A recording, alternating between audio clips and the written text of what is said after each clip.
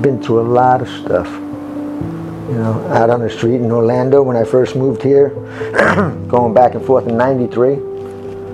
I was living on the streets. I was going back and forth to the bars. I was sleeping along the train tracks on OBT. In the shelters up there, you got to sleep with one eye open. I'm telling you, people were stealing. You got to keep your foot on top of your locker or on the side of it, you know, a string tied to it. I was out there panhandling for years, you know. And it took a long time for me to even do that because of my pride. I was an electrician by trade, and then I got hit by a truck. I had a broken back, March '98. And that's when everything started really going sour in my life.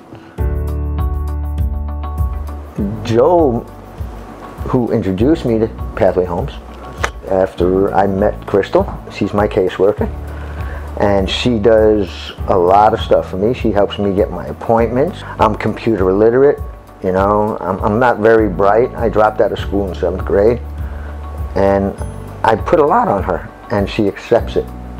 And sometimes I don't like to do it because she got a lot of clients. And there's a lot of people out there like myself. And she helps them.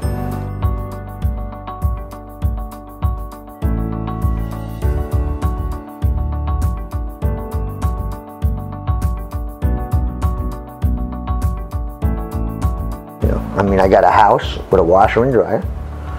I got a bathroom. I got a bed. I got my own closet, my own room. I couldn't ask for anything more, you know. God puts people in your lives, and I thank them for that, you know, because if it wasn't for these people, I'd probably still be under a bridge.